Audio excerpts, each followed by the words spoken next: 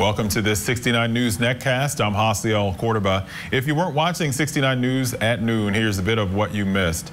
Police are investigating what they say was a murder-suicide in Carbon County. It happened Sunday night on Daubert Lane in East Penn Township.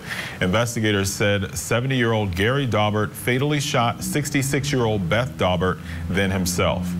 Authorities are trying to figure out what sparked a house fire that killed at least 2 people in New Jersey.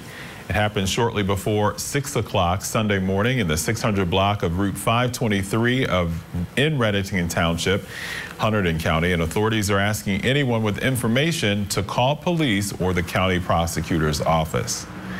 Communities across the region are playing host to Independence Day festivities on this 4th of July. In Bucks County, Quakertown's Community Day kicked off this morning. The event is celebrating its 42nd year and will end with a fireworks display. Mother Nature is treating us to some great weather if you plan on grilling or celebrating the holiday outside.